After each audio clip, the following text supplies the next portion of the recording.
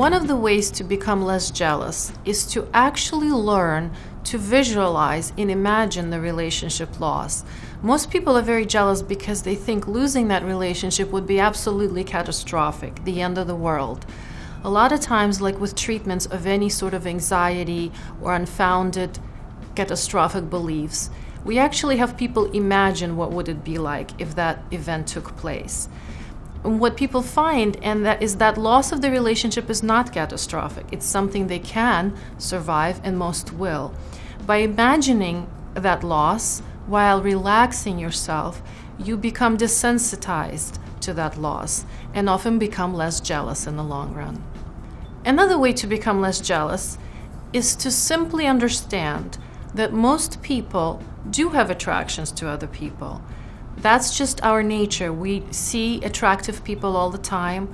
We are emotionally and mentally unfaithful all the time.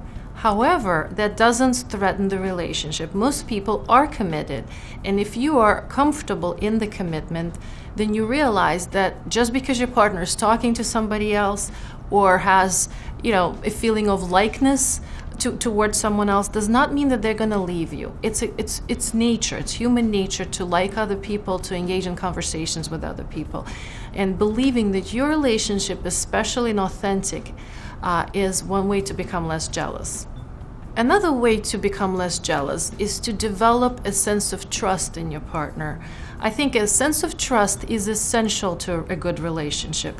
Some people are naturally paranoid or mistrustful, so that might be an issue for an individual therapy to examine what causes this mistrust, what causes paranoia, what causes this hypervigilance. And a lot of times there might be psychological childhood factors that deal with inability to trust, inability to believe that your partner is faithful and your partner wants to remain with you. Another way to become less jealous is to stop comparing yourself to others.